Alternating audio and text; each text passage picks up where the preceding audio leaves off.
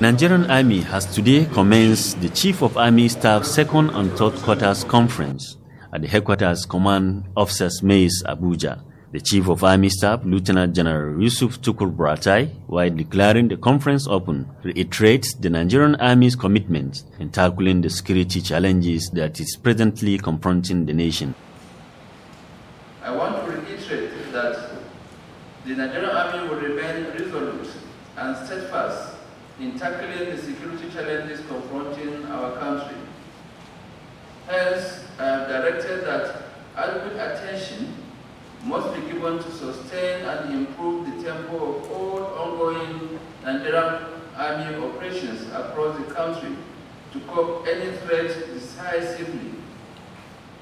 General Buratai enjoined general officers commanding and field commanders at all levels to remind officers and soldiers under their command to remain non-partisan and to be guided by the stipulated code of conduct in the discharge of their duties.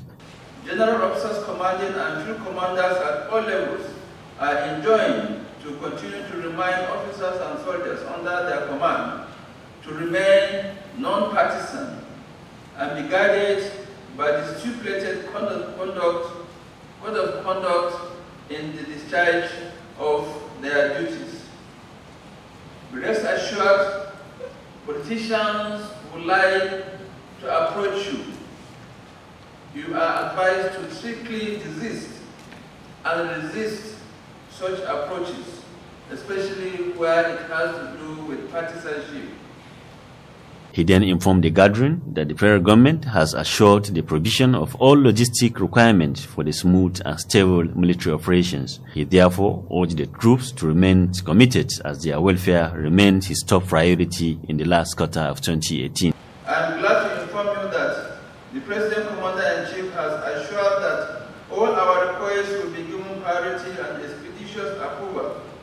I therefore want to emphasize that kitting, protective gears, additional equipment and platforms, accommodation, welfare and other logistic provisioning will be one of my top priorities in the procurement plan for the last quarter of this year and beyond.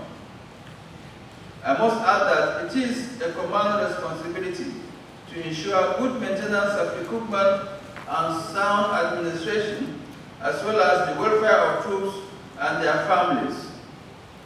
I have noted that these are sometimes lacking in some commands, and such attitude must change. The Army headquarters will continue to provide the needed logistics for all ongoing operations.